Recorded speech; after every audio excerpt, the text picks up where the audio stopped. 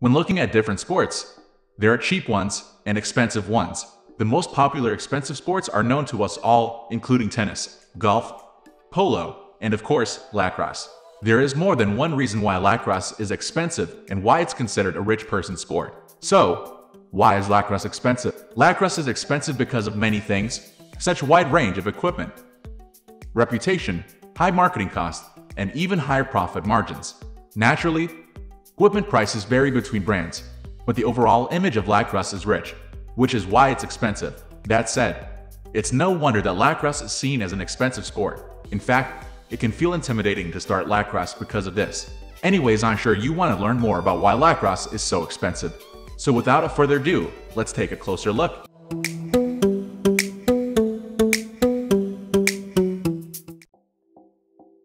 Why is lacrosse expensive? Lacrosse is expensive because of 5 main reasons. There are other factors as well, but the far majority of the cost is due to the reasons as equipment. Equipment is the first thing you need even to play lacrosse.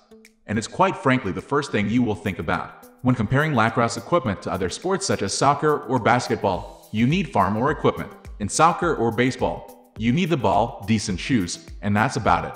Brand variety. As in all things, you need to consider the brand. Luckily, you are in charge of the brand you choose to buy, so you aren't forced to invest the maximum amount of money you can. Still, the overall price range between brands is higher than in other sports. When talking about the apple of lacrosse, STX, the leading brand of lacrosse equipment and lacrosse as a whole, they have a heavy presence in the PLL, with many high-ticket players under their name. The name STX comes from the word sticks. Maverick, an exclusive lacrosse manufacturer making only lacrosse equipment. One of the big names in the industry. Relatively new brand. Founded in 2005, it has grown incredibly fast. Cascade, ultimate choice for lacrosse helmets with many features, including lightweight, comfortable, and stunning style. Warrior, one of the leading names on lacrosse. They manufacture ice hockey equipment as well with a great presence. They sponsor Major League Lacrosse. Brine, the oldest lacrosse brand founded in 1922. They reap respect and trustworthiness in the lacrosse world. The founder of Brine, Bill Brine, also founded Cascade, one of the most popular brands within lacrosse goalies. Anything from these brands will be expensive, but you will get quality with that. Quality equipment will last longer and can be a reasonable investment, but when you buy them, it can feel overwhelming. Reputation. Lacrosse has a rich reputation, and that's because so many of them are. If you have ever watched movies, they are always represented as the sons of multimillionaires driving fancy cars. If you have seen lacrosse players, you can see it, especially compared to other sports. When you can get soccer gear with less than $100 but need to spend $500 to $700 or more for lacrosse gear alone, you can see why. Lacrosse is played by those who can afford it, and that's partially why its prices remain so high. Marketing. Lacrosse is heavily marketed, and that costs money. The people marketing lacrosse want to lower their reputation as a more affordable sport because it would cut into profit. The manufacturers would be forced to drop prices if one of the competing brands considerably dropped them. As a digital marketer myself, I know how expensive it can get. And that's reflected in the price of lacrosse as a whole.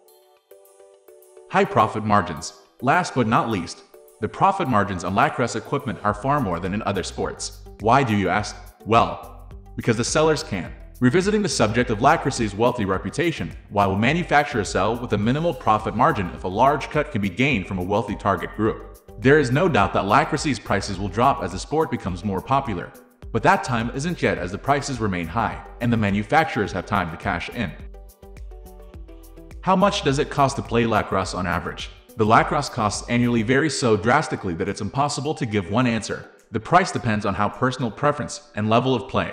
Generally, a full set of new lacrosse gear will cost at least $500, but you can buy them used as well. If you have a child that plays lacrosse, the same equipment won't fit anymore a couple of seasons ahead. The playing fees aren't much more than in soccer, baseball, or football when it comes to junior, as the cost revolves only around referees and field rent. However, in higher levels of play, such as in high school or college, seasonal registration fees are usually near $200. If you're part of a lacrosse club, they can be $500 to $1,000 annually, depending on the club and location. If you look at the information above, you can take off most of the costs by not joining a club and buying second-hand gear. However, if you want to pay for new high-quality gear and be part of the club, you definitely can. it will only cost much more.